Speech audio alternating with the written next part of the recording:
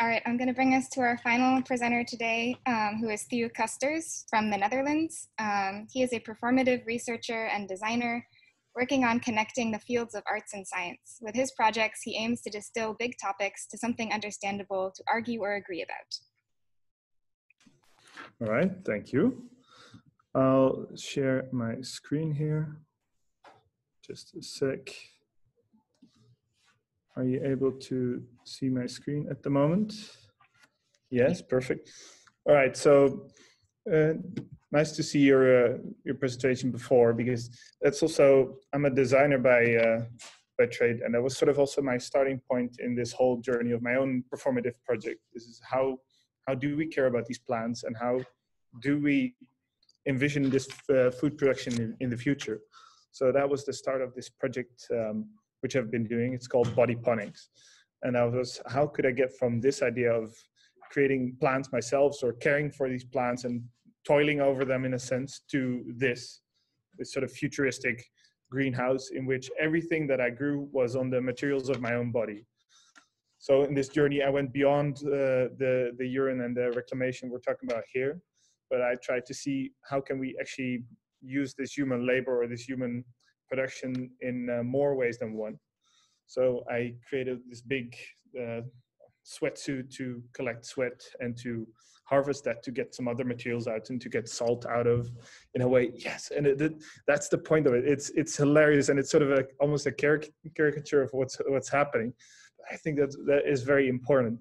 The second thing I did is I had this long hair and I shaved it all off to use as an artificial substrate to set the roots in, because I was doing this on a hydroponics setup, to just replace everything, replace the soil, replace the nutrients.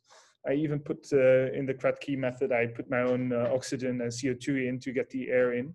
So all these materials, they contributed to caring and tending for these plants and growing something and making something useful out of all these body elements.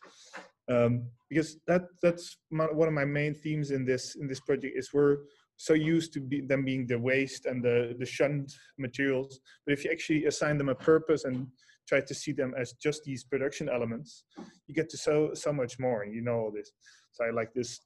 Right now the dettel is kind of useful, but short of a national pandemic, if you wash your hands normally, you also get there. So this over cleanliness, this over aggressiveness on anything that comes off the body, that's something I wanted to tackle. So I created this almost spaceship-like construction, very clean, very isolated, to see, okay, what kind of human production can we actually make and how much can we do?